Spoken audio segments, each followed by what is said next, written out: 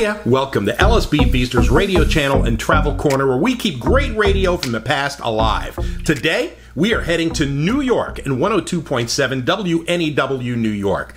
It's a tribute that WNEW did back in 1982 for Murray the K, Murray Kaufman, when he passed away back in 1982. Now, if you don't know much about Murray the K, he was huge in New York rock and roll radio in the 1950s, the 1960s, 1970s. And during the early days of Beatlemania, Murray often referred to himself as the fifth Beatle. Murray spent time on the air in New York at WMCA, WMGM, WOR-FM, WKTU, WMBC, but he was best loved for all the years he spent at WINS in New York. Murray also did a short run at 1050 CHUM in Toronto. Did you know that? Murray was also remembered for the big rock and roll shows he used to host back in the day. WNEW put this tribute together featuring some of their legendary jocks like Scott Muni, Dennis Elsas, Pete Fornatal, Dave Herman, and others sharing their thoughts and memories of Murray the K. Hey, if you like what you hear, give it a thumbs up. Also, feel free to subscribe to the channel, and when you do, smack that bell. And when you do, you'll be notified whenever we post anything new. Hey, a big thank you to our friend Rob Frankel, who supplied this air check. It is 1982.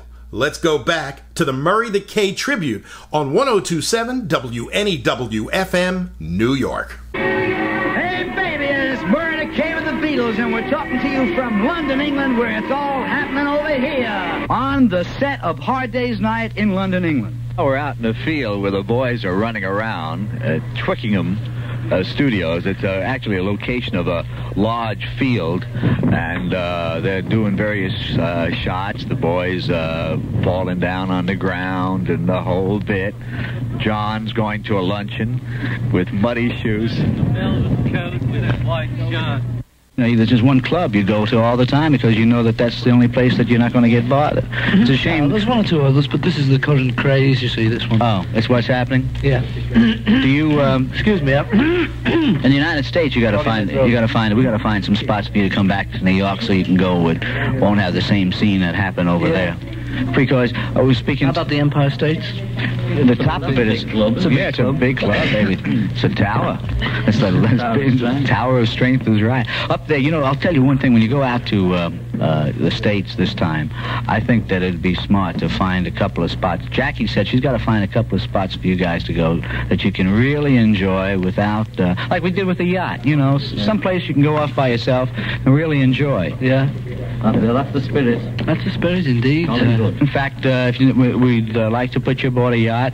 I got a special yacht for you, 3 miles off the coast, have our own radio station, and swing. And swing, babe. Everything is happening. Be swinging. American guns trained on it. That's right. Trained on Miami. I want to thank you for hitting me to these places to get the boots, and I went out and got myself some boots. And good boots, aren't they? Yeah, and I got myself a couple of suits. I'll come back looking like a Beatle. £3.10. Little tips here and there. I'm on commission. Wait, have you made up your mind where you're going to go on vacation yet?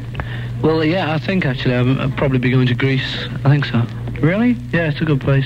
Now? What? I'm not going yet. Oh, I see. Hey, listen, John, I thought perhaps you could read a couple of, your writings there. I certainly will, Murray. Hold on. Here. This one's called I Sat Be Lonely. Right. I sat be lonely down a tree, humbled, fat and small. A little lady sing to me. I couldn't see at all. I'm looking up and at the sky to find such wondrous voice. Puzzle, puzzle, wonder why I hear but have no choice. Speak up, come forth, you ravel me, I potty menthol shout. I know you're hiddy by this tree, but still she won't come out. Such softly singing lulled me sleep an hour or two or so. I waked me slow and took a peep, and still no lady show. Then suddy on a little twig I thought I see a sight. A tiny little tiny pig that sing with all its might. I thought you were a lady, I giggled, well I may. To my surprise the lady got up and flew away. The end. Baby. You're listening to a tribute to Murray the K on WNEW-FM. Tell me, baby. Tell me. Scott Muni. I remember when Murray the K and I worked together at WOR-FM at the very beginning of progressive music and progressive rock. one of the things I remember most about Murray is that he was always late. And I used to have to do the first part of Murray the K show or whatever it was. And sometimes he was late because he was late. Sometimes he was late because he was having a trauma. Murray used to have a lot of traumas, and he had to get himself in a mood to go on the air. And at 6:30 or 6:45, he's supposed to be on the air at 6 o'clock. Murray would be in the boss's office on the sofa getting psychiatric advice from the boss and other people and his music guy. And I'd say, hey, Murray, get off the sofa and get on the air, or else I'm going to... And that was fun. We used to have our thing. And actually, one time, Murray and I lived in the same apartment building here in this massive place called New York City. And the only time I'd ever see Murray, we lived in the same building, and I would see him like 4 o'clock in the morning in the garage. We're both coming in, staggering around, doing whatever we were doing. Or I'd see him at some strange hour in the morning. We're both up early, checking the mailboxes out. Hey, Ski is that? How you doing? I say, how you doing, Missouri? And we do all that. And he said, Jackie the K and Murray the K. I say, I know you're Murray the K, you know. And who am I? He said, I remember you. Yeah, you're Scott. So, all right, whatever. And we had a lot of fun. And I'd say, Murray, you know what? If you ever take your hat off and stop dancing with those young girls, Murray the K and his dancing girls and the soiree girls and all that, I said, what are you going to do? He said, I have no idea, but I think I'm going to be in trouble. What's happening, baby? Everything's happening, baby. It's Murray the K with the swinging soiree. This is Dave Herman. Before Murray was Murray the K on Winds, he was on the air on WMCA as Murray Kaufman. And he didn't do a rock and roll show. He did kind of an MOR show. We're now talking about the mid-50s, mid to late 50s. And I was a kid at the time and loved this guy's show. 11 to 12, 1 hour a night. And on Saturday nights, he had a 2-hour show, and he devoted the extra hour to what he called the Record Review Board. And he would have kids come on the show and review new releases. So I got on the Record Review Board. Me and my friend Barry got on the Record Review Board. We were in high school. And when the whole thing was over, he came over to me and he said, you know, you have a real kind of way on the microphone. You ought to think about maybe going into the business. And I said, I've been wanting to go into the business since I'm about 5 years old. So it was a tremendous thrill. And he then really helped me. He put me in touch with certain people to study with, and I got into broadcasting through Murray the K. It was shortly after that he went over to Winds and became, not Murray Kaufman, but Murray the K, and made such an indelible mark and was such a unique disc jockey. And there aren't that many DJs who have a uniqueness like that Murray did. All of us who work here at WNEW-FM, and all of the people who listen to us, I mean, certainly anybody over the age of 23 or 24 who loves rock and roll, had to have been influenced by the tremendous hours of fun and craziness and lunacy and submarine watching and all of the great records that Murray played for us all when we were kids. And Murray is gone, but his influence remains, and we got to remember what he was to rock and roll. Now, this interview that I did with Murray the K many, many years later, in fact, this is just a few years ago, had to do with a syndicated special that I was doing on Roger Daltrey and The Who. And Murray the K was the very first person to introduce The Who to American audiences way back in the mid-'60s. So I went up to Murray's office and I did a little tape with him. I wanted to find out his first reactions and his memories about the first time he met Roger Daltrey and he met The Who. And that's what this bit of tape is all about. From meeting with Roger and talking to him, turns out that once again Murray the K was influential in bringing over people to the United States and getting really involved with them and launching a major rock sensation in the 60s. How did you first find out about them? Because they were totally unknown in the United States. I was having a conversation with Brian Epstein. I had just started a station in New York called WOR-FM, which I guess was the first contemporary progressive FM station. Brian was really fascinated with the idea, and he came over one day and spent 4 hours on the air with me, and then afterwards we were talking. And I was planning on, an Easter show. I hadn't gotten any ideas of what I wanted to do, but I was sort of leaning away from the Fox show and wanted to do a show that was more commensurate with the new image and the new artists that I was having a lot of fun discovering at that time. A conversation started, and we were talking about some of the acts over in England, and he started to describe a guitar player who would play the guitar with his toenails and with his tongue and everything, and it sounded to me like a guy that I knew in the village by the name of Jimmy James. And it turned out that he was talking about someone by the name of Jimi Hendrix, who was now under the name of Jimi Hendrix and was doing it in England. Well, he gave me a record, a thing called Hey Joe. It knocked me out. Not only Jimmy so much, but the bass line in that, just destroyed me because, we were just getting into stereo at that time as far as broadcasting. And I wanted to find out about him, and I was asking about some people who I had played with when I was playing John Mayall, and one of the guitar players was Eric Clapton. And he told me about a new group called The Cream. And he also told me about a group, when we got to talk about Jimi Hendrix, who broke their instruments and destroyed their instruments after each show, and he described The Who to me. I said, well, what's happening? He said, well, we've started an agency, Robert Stigwood and I. What happened was that I got a hold of a record called Happy Jack. And this sort of blew me away because this very mellow, light kind of sound did not connote the kind of excitement which he was telling me about. But then I heard some other things that they had done, and it was going to be an event where I was going to bring all three, and then something happened and Jimmy couldn't make it. So what I did do is I got on the phone with Warner Brothers, who had the rights, and I literally called them 5 times to force them to put out the Hendrix record. But it took me, when I booked The Who and then booked The Cream on the same show, I went through hell to try to get MCA to release the record. They weren't even going to release the record Happy Jack. I mean, I literally forced them to release the record, and I brought the fellas over. And I brought over The Cream, and in the same show was The Cream and The Who. This was in 1967. It was the Easter show of 1967, which we held at the RKO 58th Street Theater. I met Roger and Keith and everyone from the group. And it was quite an experience having them. First of all, it was an experience for them because they never... I think Hitler was before their time, and they weren't expecting him backstage, And I ran a very tight ship backstage, and especially when I never tolerated stage waits. To me, that was, I never could get into that new form of, we're 15 minutes late, we're 15 minutes late. But when you're doing 6 shows a day and you have people outside, and you know that if you go past 75 minutes in the show, you're paying overtime to your band. That didn't bother me so much, but, the people standing in line did.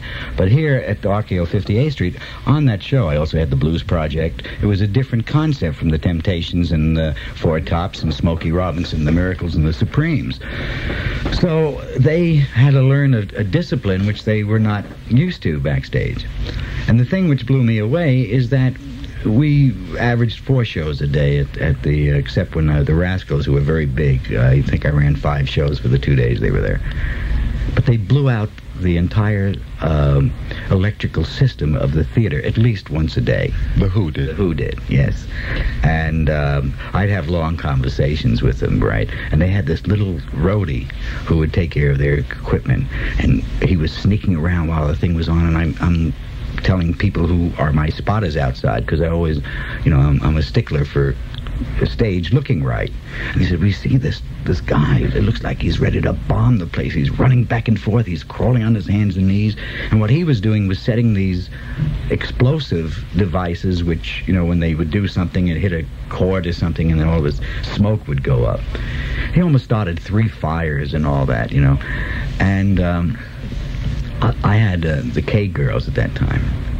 And one of the K girls, and Keith, the drummer, were getting it on really good, right? So I decided that I wasn't, I would speak to them, and I'd have I'd talk about I'd have these meetings, and there was Eric Clapton and Ginger Baker and Jack Bruce and the entire Roger and everyone. And here I am telling them, that they're not showbiz, which of course they were, and that we couldn't do shows like this, because it was, go ahead and do your thing, but do it within.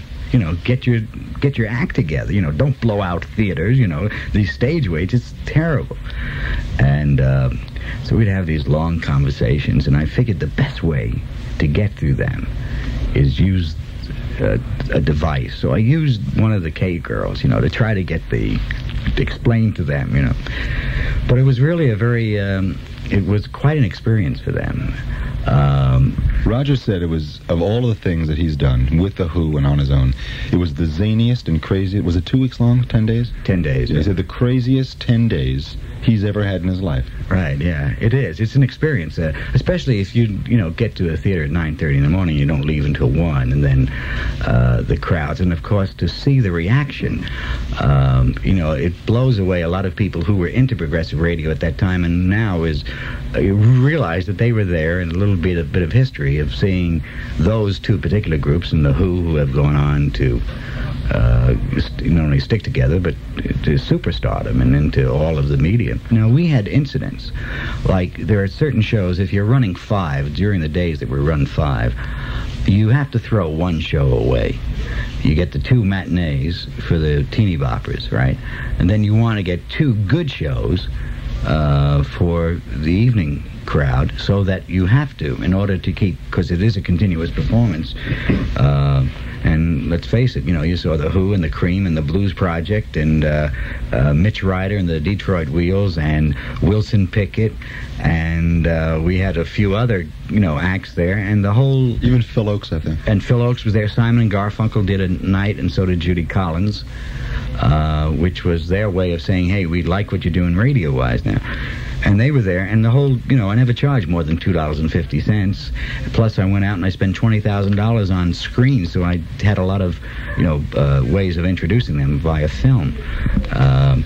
So I was very uptight because this is going to be the first show that I wasn't going to make the kind of money that I was used to making in Fox. That was a very artistic kind of attempt at of trying to combine the best of rock and the best of the progressive acts.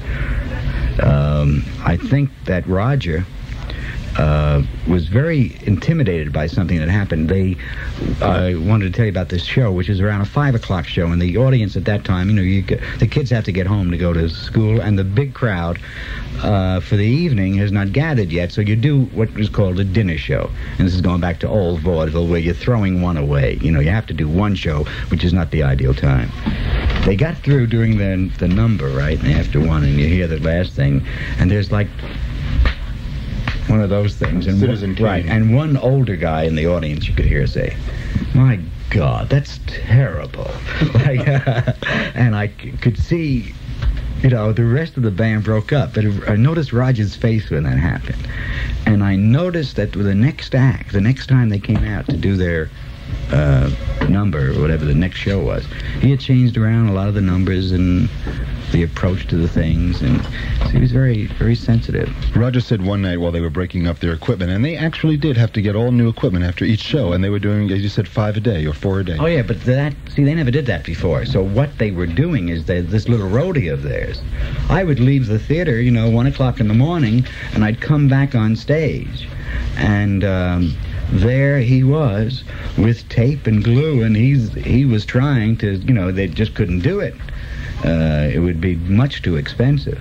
So what he was doing a lot of pasting up and gluing and things. And putting the instruments back together again.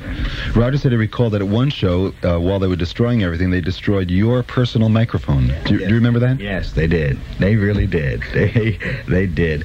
As long as they, at that time, I still had the hat.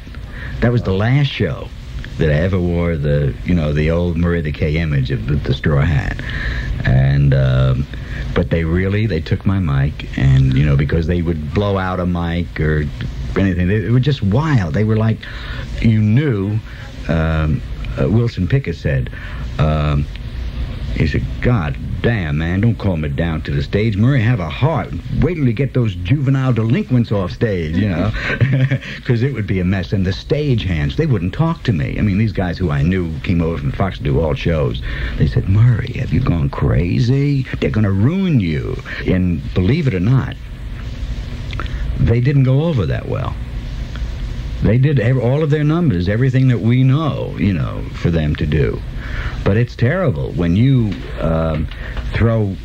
you end up throwing, he even threw the drums into the pit, you know. There was utter destruction on stage. It was like the atom bomb hit at every time, you know, and I had to find a way so that whoever followed them, there would be a normal stage rate where we'd close the curtains and have to set the stage up, which, you know, so I had to find a spot for them, because I never would have put them in that spot. If they didn't destroy the stage like they did, I would have put them up in a different spot than they were in, because at that time they weren't strong enough to cover, to hold the spot that I gave them. I think that they would get to this great crescendo, this cacophony of sound and the destruction of the instruments and big puffs of smoke and sparks are flying, and you think the world is coming to an end on stage. And they're playing. They weren't kidding. You know, they were giving out. And, you know, there's one thing about them. You know, they weren't throwing any shows, you know. And I felt like going over to them and say, how much would you take to throw the show? But they were really giving it all. And at the end, just to hear a smattering of applause, that's, you know, that's a bummer. But that's where you learn. You know, you learn that they were used to in England of absolutely destroying the people and having people get as hysterical as they got. But I never tried to hold a performer like The Who, you know. I've never asked them to do another show and say, okay, I brought you over now. Same thing with the Stones. I brought them over as a favor to John Lennon. But I've never, you know, they've never done another show for me. Neither has The Who. Roger Daltrey is definitely a superstar who is growing steadily, because he is doing a lot of things and he's building the ladder one step at a time. I started in show business when I was 5, and the reason I say this about Roger is he's doing something which Al Jolson, when I was 5 years old, my uncle was a writer, so I did, my first thing was a movie with Eddie Cantor, and my next thing was a Broadway show with Al Jolson, so I really got to start pretty good, you know, with some pretty good company. And I always remember Jolson's philosophy about show business is that if you go up that ladder of success one rung at a time, if you get to the top and you have a bad year or something happens, you only fall one rung of the ladder. But if you go up from the first rung, go all the way to the top, there's nothing there that you have built. You're going to go right from the top right down to the bottom, and that's happened to a lot of people.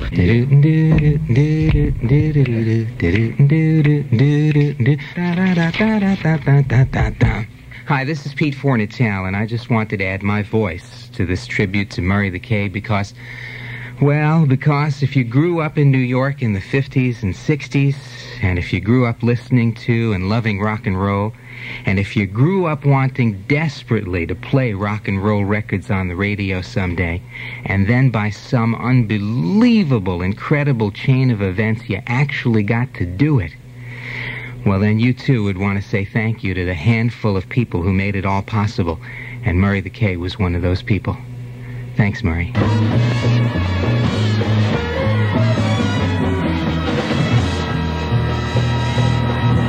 Another man with great stature in the rock and roll field is Dick Clark. Back in the old days when nobody knew what a Beatle was, Murray was astute enough to realize that they had that singularly extraordinary talent, and I guess that's one of the reasons he became the fifth Beatle. He helped spread the gospel. He was an intimate friend of John Lennon's. He made some extraordinary video and audio tapes in his lifetime, but he was the man who helped spread the word. Once again, Steve leads. Murray was one of the prime innovators of album rock or progressive radio. I mean, you could turn on Murray's show at 6 o'clock every evening, and one time there would be Brian Epstein bringing over a copy of the Magical Mystery Tour or Sgt. Pepper. I mean, the Bee Gees would be on. If you were in town and you were anything, you had to stop by and see Murray the K, because he was the only guy that was playing a lot of records at that point. So his legacy is bringing a lot more music to a lot more people. I would just hope that some people in the industry or outside of the industry would take the time to think about it, and something will happen to Murray the K Chemotherapy Fund or Murray the K Cancer Fund, anything that would associate him with helping wipe that out or make the pain easier on others that have to go through similar things, I think would be one of the better tributes to him at this point. WNEW-FM has given you a special program tonight on someone who is very important, was very important, and will always be remembered as someone as a great contributor to the fun that is rock music in New York radio, Murray the K. We lost our friend Murray quite recently, and we're proud here at WNEW-FM to have put together a special show tonight for those of you who remember Murray, those of you who never knew him and don't even know the name, so that you know part of rock's history. Our thanks to Earl Bailey, who put all this together tonight, produced our show in memory of Murray the K. And my thanks to Steve Leeds, whose tapes, records, ideas, knowledge, and emotions makes it possible for DJs such as Murray the K to live on in the memory of his audience.